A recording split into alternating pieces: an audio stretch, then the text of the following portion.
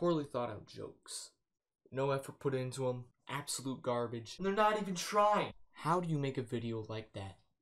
That's what I'm here to teach you today. How to make a video where you put no effort into it, there's no quality, and you just use jump cuts. So this is going to be a horribly written video with no quality, no effort, and I want to die. Oh, you know what's real funny?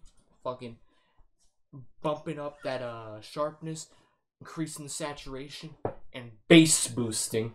Ooh boy. Oh. Because you see, that's where the real quality is at. That's how you make a funny video. Alright, you just take a slider and you bump it up.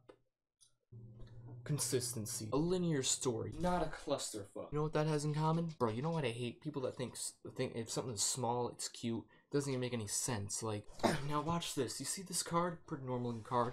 Now as you crunch it and it slowly evaporates my soul, we have also created a QT card.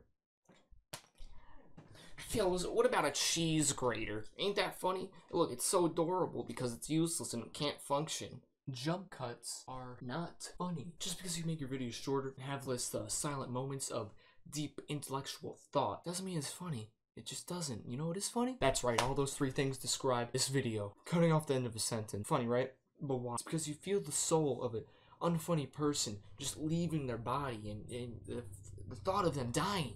It's just so great. Or is it because not understanding something's funny and people are just stupid? You know, like those people that listen to segments of SpongeBob in 12 different languages because like, it's not English, you get it?